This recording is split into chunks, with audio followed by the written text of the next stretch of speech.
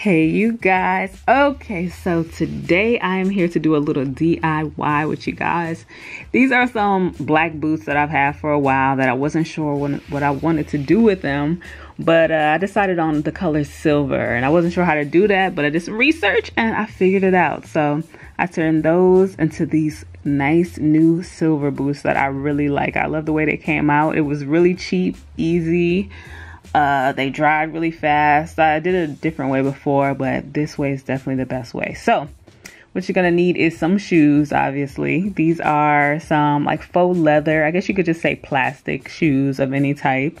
You probably could do this on leather too, but I did it on these faux leather. So, and you're gonna need some painter's tape. I got this from Home Depot. It's like $3, I want to say.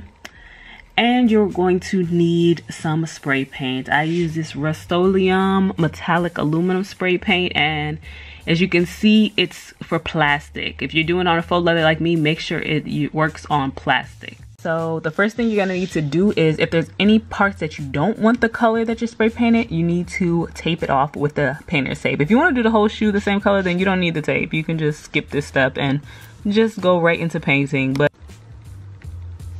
okay, so the next thing you're gonna need to do is to go outside. Do not do this indoors, do it outside. I took a folding chair and I just put a garbage bag over it so it could be a little more lifted off the ground, and this is what I'm going to spray paint my boots on. So you're gonna need the spray paint, and you're just gonna do a light coating. This is after one coat. I was really shocked to see how well it came out after just one coat of paint. So one coat, and you want to kind of stay back from it. Don't be too close on it when you spray it. You want to spray it back so it can really fully cover and not be like big clumps on it. So then after that, I did the other shoe, the other boot. I did 2 coats on both boots, and this is how it looks.